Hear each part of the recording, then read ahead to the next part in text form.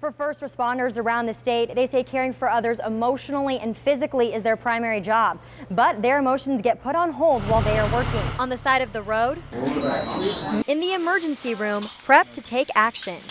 First responders around the state are ready to care for those involved in crashes. It is the worst day of their life, and so they are literally relying on us to be at our absolute best. Sergeant Brian Stolley has been with the La Vista Police Department for 12 years. He says responding to accidents is daily, but detaching emotionally is almost impossible. No matter how desensitized it is to you, you take a little bit of each crash with you. A crash that happened almost 8 years ago still pops in his mind. On November 5th, 2010, Amber Wilkins was broadsided in her car when a fully loaded dump truck ran a red light. It was one of those where she was seriously injured. She was unconscious for weeks. You're really serving that person's family in a time that they don't understand what's going on. La Vista police officer Nick Giannetti says often the emotions appear without warning. It's nothing that you're ever really prepared to handle. After the incident is done, when we're putting things back together, getting cleaned up, those emotions tend to come back and really hit us. Just like for fire and police,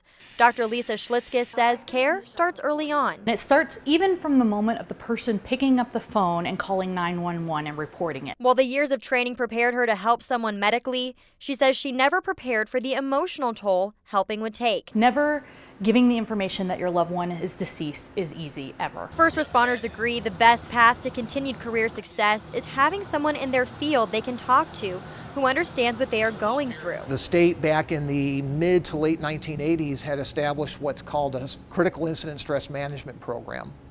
There are mental health counselors and peers that were trained in how do we diffuse, how do we debrief somebody for a situation like this. This method provides crisis support through peers to try and reduce potential harmful effects from dealing with stressful events. All it involves is talking through the situation. It's amazing how much stress can be relieved by talking about it. We create essentially our own little network of help. Because as experts in care themselves, they make sure to take care of their own. For Safe Roads Now, Alexa Ray, 3 News Now.